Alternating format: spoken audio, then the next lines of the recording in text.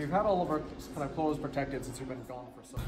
We do feel a little apprehensive. I mean, it's mixed with excitement because we've missed all of our customers for the last 5 weeks. However, we've not received any support from any of the CARES Act or the PPP loans as of yet. Missed out on some grant opportunities as well, so we feel like we're forced somewhat to reopen to kind of generate sales and income and money. But we're doing it with all the precautions that we can.